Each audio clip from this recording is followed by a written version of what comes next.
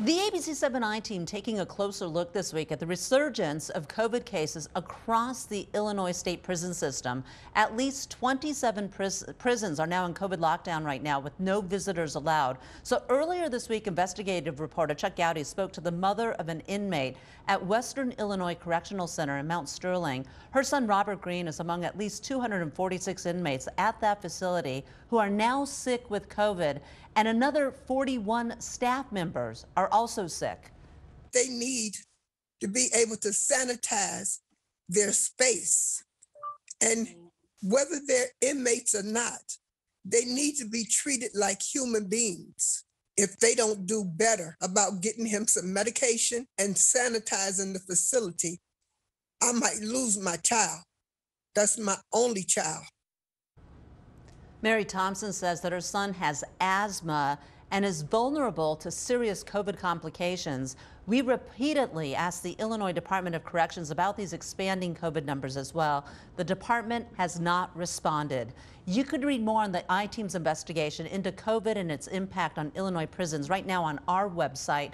It's an issue the I-Team will continue to follow as well throughout the pandemic. The Better Government Association has also looked into this issue as well and says the COVID trend that we're seeing highlights other long-standing issues in the Illinois prison system. So John Chase from the BJA joins us this morning to talk all about this. John, good morning. Hi, good morning. Thanks for having me. Yeah, nice to have you. So the BJA found progress with controlling COVID in prisons. It has really been slower than expected. And why is that? Yeah, it's a number of reasons. One of the biggest reasons is because there was this slow rollout of staffers and prison guards being vaccinated. And because of that, many haven't even gotten their booster yet, whereas a lot of those who have gotten the vaccine are already boosted.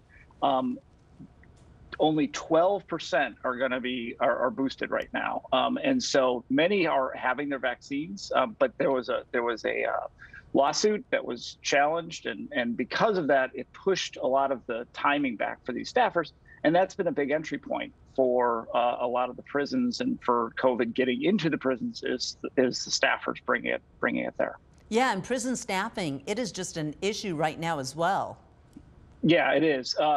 This is one of the things our report really sort of tried to highlight is that prisons were already having major problems before COVID happened. And then when COVID happened, it really sort of cracked open the already cracked egg that was the Illinois Department of Corrections system.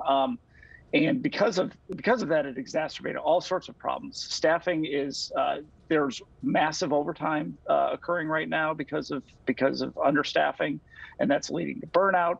They're talking about 2,000 more corrections officers on top of the 6,000 that are currently on staff would be needed in order to to prevent all that overtime. And two of the areas where really staffing has been hit is nurses and doctors. Those have been understaffed for years, and so with the burnout factor that we're seeing all across the country for numerous throughout the industry, all the industries, but prisons have been especially hit hard, and that's affecting the prisoners and those who are in the prisons, people in prison who are have mental health issues or just medical issues. All right, John Chase with the BJA, thank you very much this morning. Thanks a lot for having me. So you can read more BJA articles at bettergov.org. We're always posting a link as well on our website, abc7chicago.com.